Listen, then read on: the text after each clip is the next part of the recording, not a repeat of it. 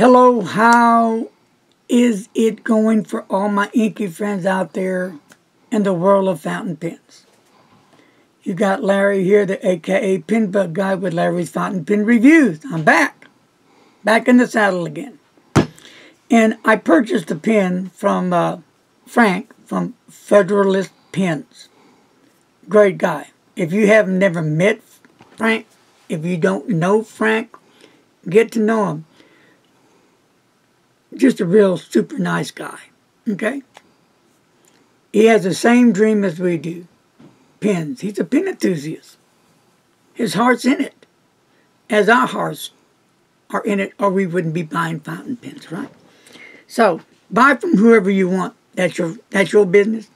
But I'm just saying, he's one of my go-to guys that I buy from occasionally. So, here we go. When I saw this pen on his site, it was a must for me. I had to have it. Okay, so it comes in this box. It's a Monteverde, one of my favorite pens, and it comes in a cardboard green sleeve. And on the side, it does say Monteverde and Giant Sequoia fountain pen, but not just any Giant Sequoia, as far as I'm concerned. It comes in a nice leather casing with the Monteverde logo and the name. Nicely done. I love the stitching around the pen case. Nothing on the bottom. So let's open this jewel up and what's inside. Bam, nothing. It sits on a nice cushion to keep the pen safe. And in the back, on the inside, it does have again the logo in Monteverde. And you flip this up, and it does come with not one but two cartridges. And your little booklets about the pen, instructions, warranties, all that good jazz you need to know and have about the pen. But enough of that said, because I'm sure you're not here to listen to me ramble on as I always do. You want to see the real deal. So where is the real deal? Well, that's coming up right about now. Look at this beautiful pen. Gorgeous, isn't it?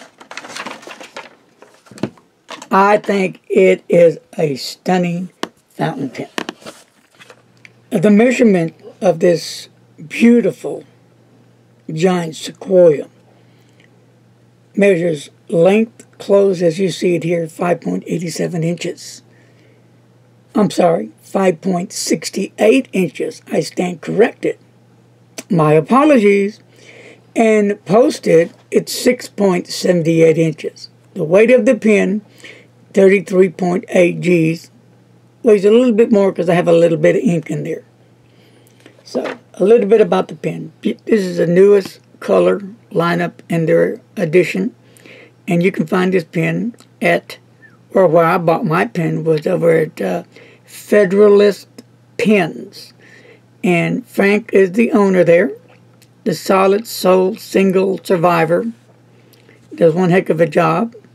Really a nice man you need to meet, get to know. I purchased this pen from him. And really a beautiful pen. A beautiful, stunning turquoise. The Giant Sequoia. So,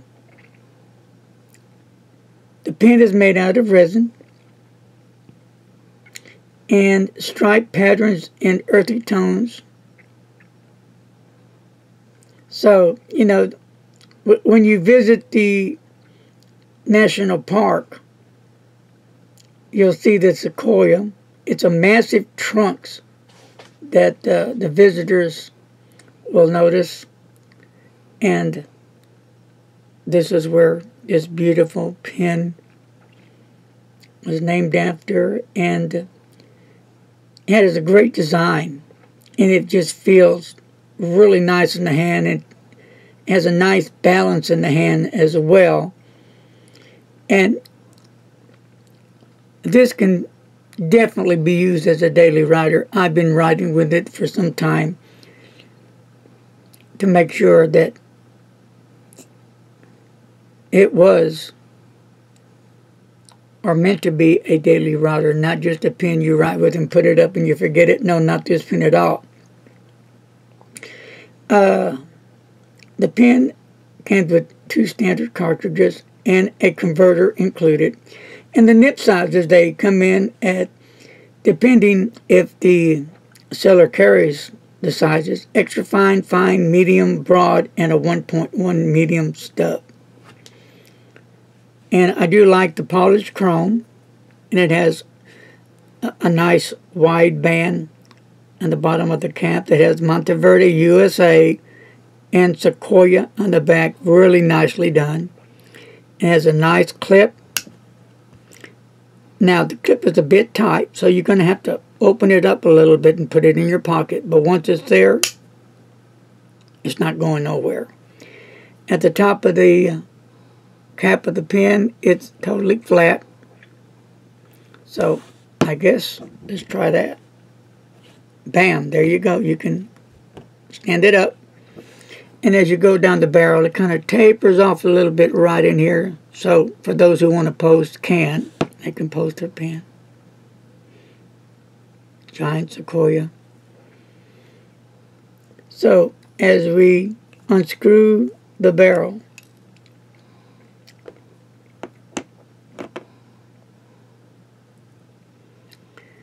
and you come down that barrel, there's really not much of a step off. You're going to feel the threads, but that's when the pen screws on to the barrel, and they're not sharp. And then there's the grip. It's not a big grip, and of course I have small fingers, so it's perfect for me, but sometimes I tend to hold my pen here when I write. Why? Don't ask me why. I guess just a habit. So it's not annoying or uncomfortable as well. And let's talk about this nib. The nib has the Monteverde logo, and it has Monteverde on it, USA, and M on the side for medium. Can you get a close-up, less shot, Mr. Announcer, there? Yeah, without the light. Without the light? How's that? Okay. All right. And then there's the feed. So let's unscrew the barrel. And it does come with a converter, like I mentioned. And the converter. Now remember, this converter now screws in and screws out. So you don't want to pull on it. You screw it in. And I like that about the Monteverde pens.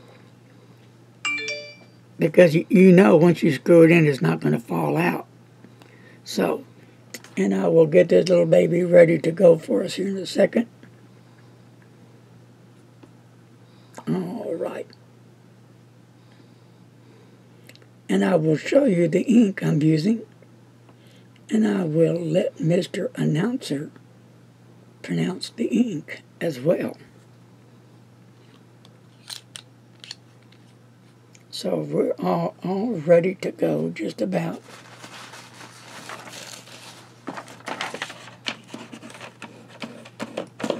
Okay.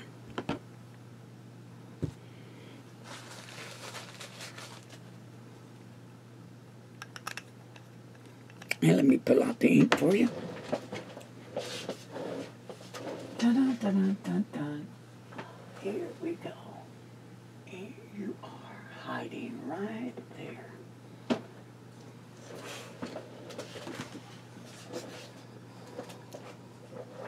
believe this is the J. Herbern 1798 series. Can you make that name out? Kyanite du Nepal. Really a beautiful ink. Love the color of this ink. Stunning, stunning, stunning. I love the ink bottle. Nice glass ink bottle. Beautiful bottle. So they put out some really beautiful inks as well as their bottles. So what do you say, let's get to writing. So here we go. And what does it look like posted? Just like that. All right. So let's go here.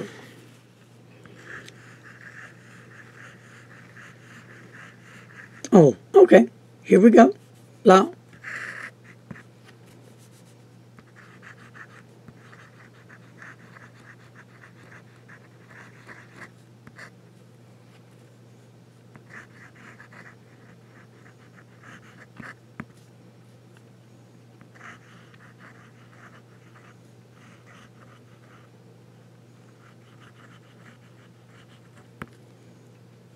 this is a medium nib. All right.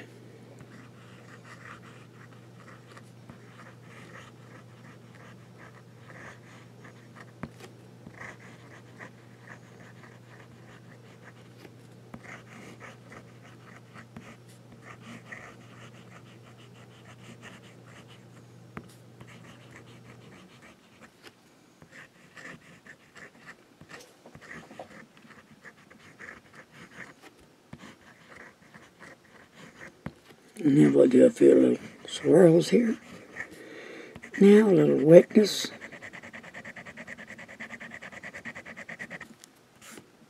And it's not a real wet nib, but it does lay down the nib, ink, I'm sorry. Reverse writing.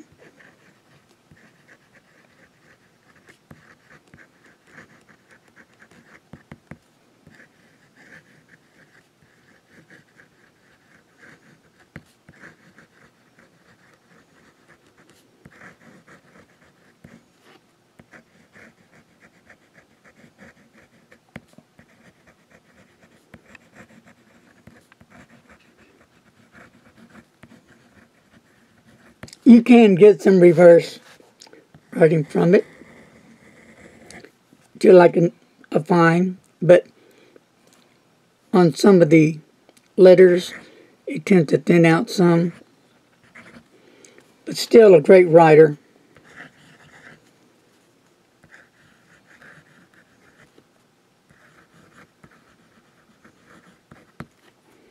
And I've been using it for a while already. I've really enjoyed it. And what I'm going to do next, I'm going to try a different ink on it and check for wetness. It has a nice nib. Here's the downstroke. That's with pressure, now no pressure. So here's with pressure. No pressure. And the cross stroke. Okay. So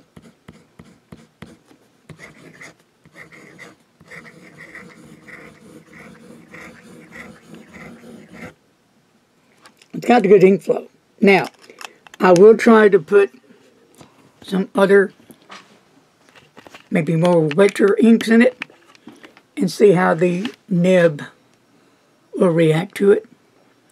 And if it doesn't get as wet as I like, I'll just make it a little bit more wetter. But this is a perfect writer. There's nothing wrong with it. It has, you know, decent ink flow. Great looking pen. You know, love the look, the feel. It's just a stunning fountain pen, and it's affordable too. So, if you want a decent writer, a nice looking pen, you might want to check this out. And what's also good about this kind of pen, if you have arthritis in your hands, and it's hard for you to hold thinner pens, you need a more girthier type of pen, then you might want to try out this pen or other girthier pens that would help you enjoy a fountain pen. I know there's a lot of people out there that have arthritis in their hand. It's really hard for them to hold a pen, and they have thin ones. I hear these stories all the time. But when they get a hold of a girthier pen such as this, it just overwhelming for them because they love it, because they can hold the pen easier because of the girthiness of the pen. Well, that's my story. I hope you like my journey. And check out Frank at Federalist Pens and see what you like. Ink it up, stay safe, Wash some hands. As always, don't text and drive. Hasta la vista, baby. Later.